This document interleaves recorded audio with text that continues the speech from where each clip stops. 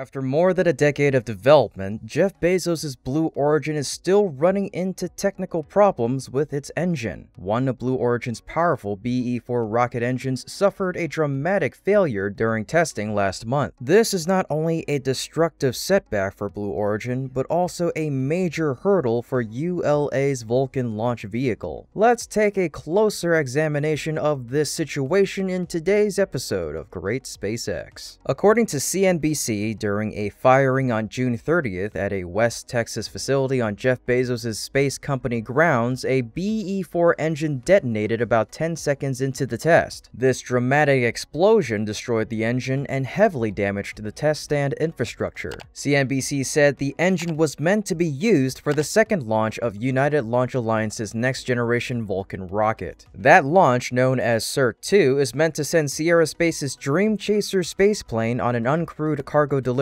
mission to the International Space Station. A Blue Origin spokesperson also confirmed the company ran into an issue while testing Vulcan's Flight Engine 3. No personnel were injured and we are currently assessing root cause, Blue Origin said, adding, "We already approximate cause and are working on remedial actions." Blue Origin also said it will be able to continue testing engines in West Texas. The company previously built 2 stands for the tests. "We will be able to meet our engine delivery commitments this year and stay ahead of our customers' launch needs," they added. The explosion comes several months after a New Shepard rocket failure was ultimately pinned on a bad engine nozzle. Meanwhile, ULA has had its own share of trouble. A rocket's upper stage exploded in March, prompting an investigation and fixes that include thicker steel walls on the stage. Despite Blue Origin's comforting words, much of the setback is affecting Blue Origin's production levels, so it's not good news for a company whose business revolves around engines. Most importantly, BE-4's test failure threatens to further push back the already delayed first Vulcan launch, which was already rescheduled to the 4th quarter of this year, while Blue Origin examines the cause of the problem. ULA eagerly awaited the delivery of the first set of BE-4 engines, as each Vulcan rocket relies on this pair for its launch. Recently, ULA achieved a significant milestone called SIRT-1 in their preparations for the inaugural Vulcan launch. They conducted a brief static fire test of the rocket utilizing the initial pair of BE-4 flight engines. In a statement to CNBC, a ULA spokesperson reassured that the testing issue with the BE-4 engines would not affect their plans for the Vulcan SIRT-1 mission. The spokesperson emphasized that the engines intended for SIRT-1 had successfully undergone acceptance testing and were qualified for launch. The SIRT mission name denotes ULA's requirement to accomplish 2 successful Vulcan launches, which would lead to the U.S. Space Force certifying the rocket for operational flights. With ULA planning to retire their existing operational rockets, namely Atlas V